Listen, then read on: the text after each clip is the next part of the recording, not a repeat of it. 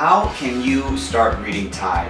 When is the right time to start reading Thai? And how can you start from these practice sentences and start going towards reading actual pages in a novel in Thai? It's not an easy answer, but at the same time there are some rules that you can try that will help you move along in your Thai reading. So let's answer the first question.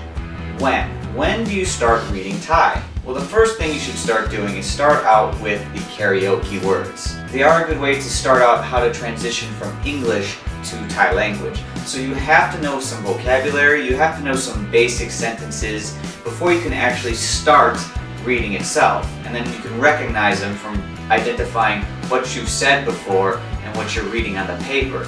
So where I would start is once you get into a level of speaking where you know how to introduce yourself, where you know how to order some food, some very basic stuff as you would any language whatsoever. So if you were traveling to a different country and you started out learning some languages and you were able to get by with a minimal amount of Thai, that's where I would start going, okay, let's start transitioning to learning the letters. The next thing to do is identify a lot of common words that you use in Thai. As you are learning the Thai alphabet, it gets really boring after a while if you're just reading the letters over and over again. You want to get started to reading right off the bat, and you can. But all you have to do is literally highlight some of your favorite foods you like in Thai. You've memorized the words in Thai, you know how to order that in Thai, so what does that word look like in Thai? And from there you start identifying the different vowels, different consonants that actually go with those words. You don't have to be 100% on it, you just need to be able to look at it and understand what that means. And then it'll get your brain to start thinking what different parts of that word and how the grammar starts to work together. So you can start reading Thai early on without having to go through the entire Thai alphabet or the entire vowel structure, which is very complicated in itself. Once you get past a certain level of reading, once you understand all those words, and once you've memorized a lot of the alphabet, the next thing to start doing is trying to begin very simple sentences. And I'm talking the ones that you learned from your book. Like these ones right here.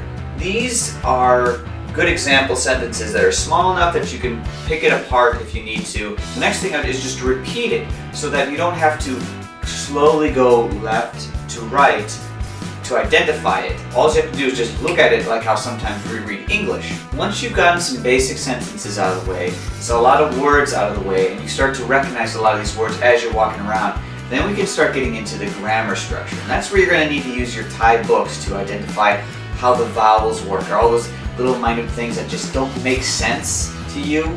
Also, once you start getting to the level where you're able to read Thai sentences, you're going to want to block those karaoke lines out of the way. It's not what you want to do anymore. You're past that level, so you block them out. Alright? Never look back on those karaoke lines again once you've started reading Thai.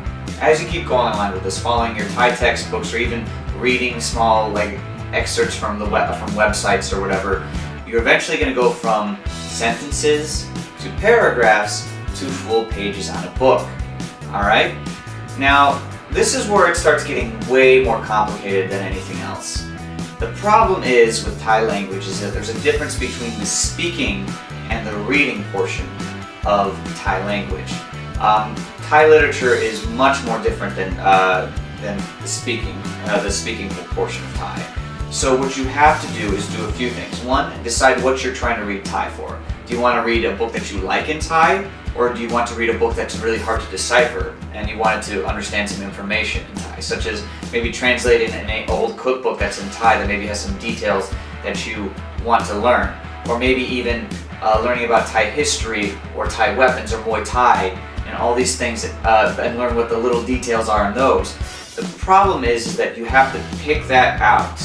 And this is where the boring dictionaries process comes in. Because unfortunately, a lot of Thai books only go up to a certain point. And that's it. Past that, you start learning this on your own. I'll tell you one thing. If you read books like Harry Potter, Percy Jackson, or anything that in Thai, it is so much easier. I can read Harry Potter no problem in Thai. The problem is once you start getting into much harder books. Yeah, here's an example right here of what I'm trying to read. This is Prawatisat Lana. This is about the history of Lana. On top of it is actually not Thai language. This is it looks like Burmese writing. But anyway, there's a lot of writing in this one with some examples and a lot of vocab words that I'm not going to understand right off the bat. So it's going to take you longer to understand this kind of book than it would be to say read a book that's from English to Thai. So starting that way would also be easier. However, you are going to have to get to this point. And this point, all you have to do is go through the book, highlight the words you don't know, and translate it. And remember, try to read through the sentence first. The thing you got to realize is that as you're reading Thai, most books do not have spaces. Now they have paragraphs that are separated. In all the books they do separate in paragraphs. But unlike English, they don't separate them into sentences like we do. It's just one straight line all the way down until the paragraph is finished. You start slowly identifying that once you go from sentence to paragraph to pages, and it's easier to pick up those things. But remember to read the full thing through before you decide what is that word. Because sometimes when you pick apart Thai, sometimes it seems like one word, but then you forget different pieces of it, and then it becomes a whole different thing. Anyway, that's my advice on how to read Thai or start reading Thai or get to a really advanced point.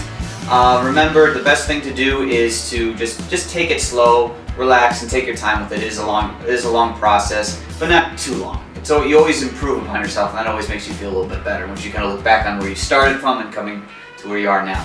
Anyway, if you like this video, please like and subscribe to my channel. Hopefully I'll have more advice for you guys soon. Thank you very much. Sorry,